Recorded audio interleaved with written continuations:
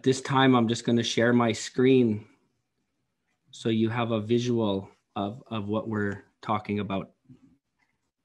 You're going to notice that there are flags, and I apologize, it might be a little tough to see. But this is now today on Cowes First Nation, and this is what we call today our community gravesite. We also wanted to show you a little more of a visual from a drone perspective.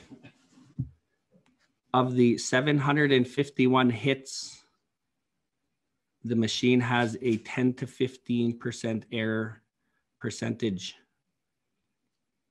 So we will only go by the hits that we have of 751, but we do know there's at least 600. You're going to notice that they are in proper order. These that lay here are 1 meter by 1 meter apart in some cases. We cannot affirm that they are all children.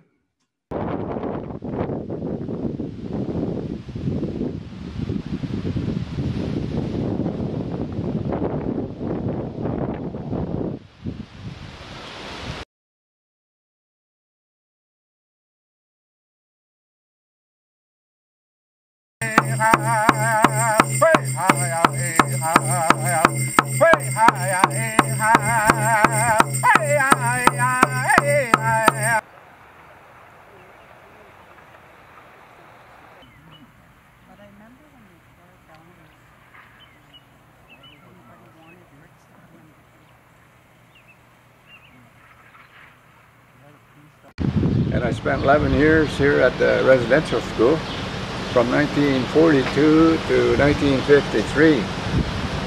So, and just to what do you call like a brief history on residential schools, like all these, there was 139 of these schools like this across Canada, you know, but there was just kids here. And that's kind of hitting below the line when you start to, you know, like killing kids or something like that, just because of their nationality or just because of their language and our culture. They took that away from us, and the belief. See, my family, we don't believe in the church, you know. It's like we're native people, so we have our own way. Just like you know, say you went to Africa. They have their own way of believing. Like it's not the way. It's not Christianity or anything. They got their own way.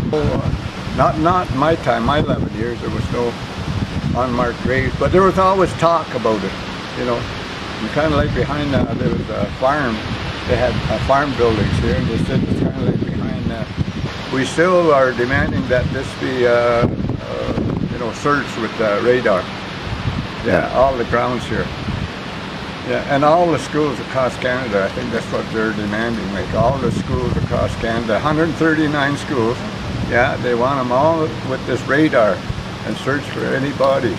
Because we wanted justice for all the kids that went here. Because some of the kids that went here and it was such a traumatic thing on their life that they can't talk about it. I know some people that they can't even go in there, because of the stuff that they went through, you know. And they might get this far. Some of them never talk about it. They don't tell their kids and stuff like that, you know. So it's just like what I, in my talks, I call it like a prison for kids. We did no crime, you know, just be native. I guess that's our crime, being native. So now that if you have a proper funeral for them, yeah, and then, you know, they can get on their way to the spirit world.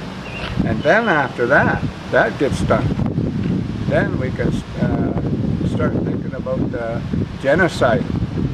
Yeah, so we might try, maybe charge Canada with genocide now. You know, I mean, somebody's, for all the atrocities, the stuff they done to these kids, somebody's got to pay.